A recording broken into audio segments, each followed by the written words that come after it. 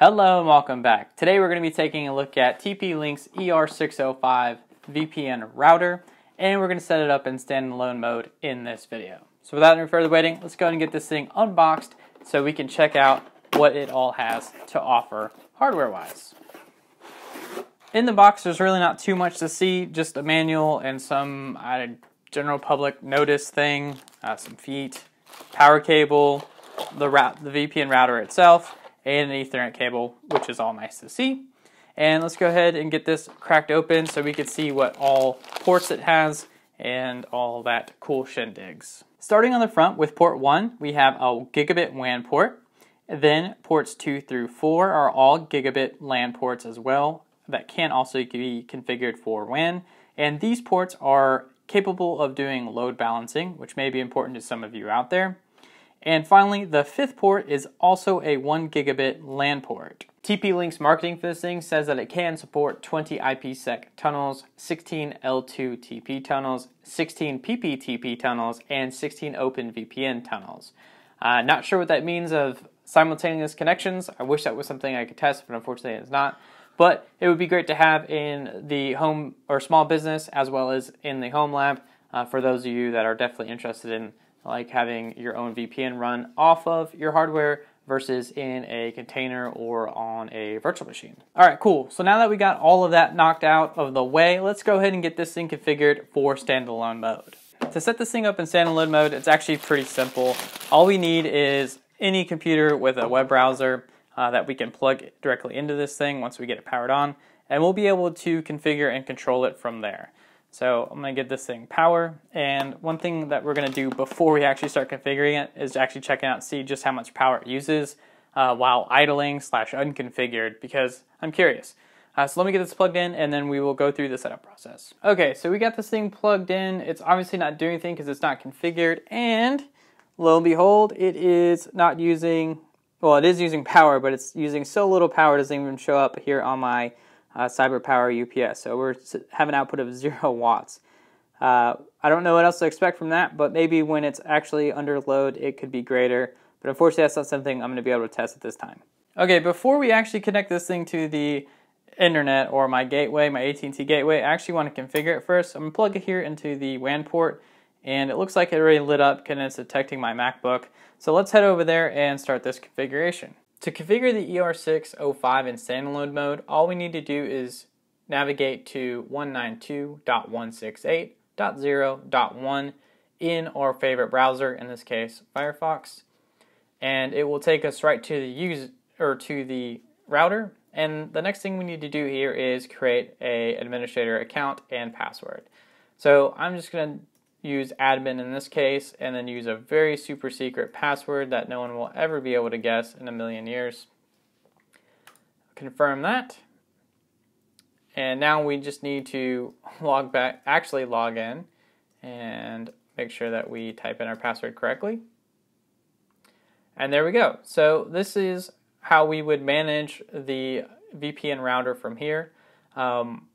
We can do things like set our WAN mode here. So we have 3 ports actually available to change to WAN ports if we'd like, and that's what we showed you earlier. That's ports 2 through 4, and these are capable of load balancing as a reminder.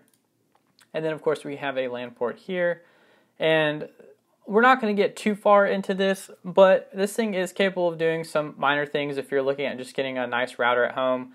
For instance, it is capable of being a DHCP server, so you could set all of your DHCP preferences here. So let's say you didn't want to be on 192.168.0.1, you could do something like 10.1.10 or whatever you want. You'd be able to set all of that here. Further down the line, it is capable of doing some VLANs, which is really great to see, and some minor switching if you so choose. You can actually select the switch ports here, or mirrored ports, whatever this is. Like I said, we're not going to get into too much detail here, but that's pretty much all you need to do from like a basic configuration port or standpoint, I should say.